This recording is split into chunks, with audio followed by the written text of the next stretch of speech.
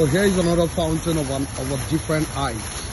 I spoke about the relationship between pressure and height a couple of moments ago.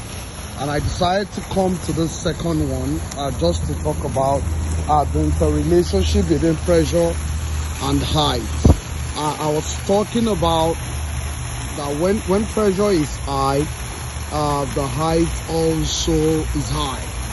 So it simply means that the amount of pressure you place on yourself, especially over time, determines the amount of flow rate you would have, which would in turn lead to the height you would get, and it would in turn lead to the impact you will be able to gather in life. So it's always a good thing. It's easy for people to tell you, don't kill yourself, don't mount pressure on yourself, this thing, life is not hard, life is not this. But I need you to understand that you have to get uncomfortable. You can't afford to be comfortable with simpleness. You can't afford to get comfortable with just ease or just making things happen the easy way out. The easy way out turns out to be the hardest way out. Shortcut turns out to be a long cut. So I'm urging you today. I'm not saying you should be hustling. I am saying you should strive to position yourself for greatness. And what I'm saying is the pressure you're mounting on yourself is to position you for greatness. Is to position you for greatness. So the pressure I'm saying must require some focus, some degree of, not some degree, a good degree of understanding, an excellent level of teachability, mentorship, coaching. You see, those who play soccer beside the road, they don't really need a coach.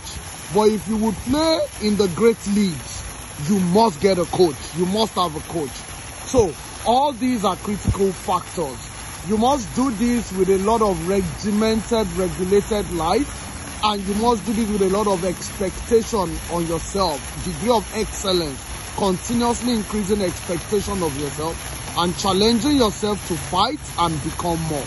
So I just decided to use this water as an example so that you would understand that as you're seeing it, if we increase the pressure of this water now, the pressure goes higher, and the height in which the water reaches gets higher, the volume of water flow rate, that's the volume per unit time of water that comes out, increases.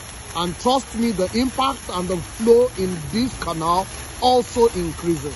So life is about the amount of discipline, battle reading, pressure that you put on yourself. It is good to be internally motivated, because if you wait on life to motivate you, it may be too late. I wish you an excellent 2022. Merry Christmas and Happy New Year in advance. I'm Dr. Kolawole Joshua. I'm a Transforming Minds Evangelist. I'm passionate about global leadership, strategic innovation and performance excellence. But I also have a very soft spot for individual leadership. And that's why I'm doing this. I know the integral of the individual, the strength of our leadership as an individual happens to integrate together to give us the global leadership I'm talking about. Thank you so much for listening. Bye for now.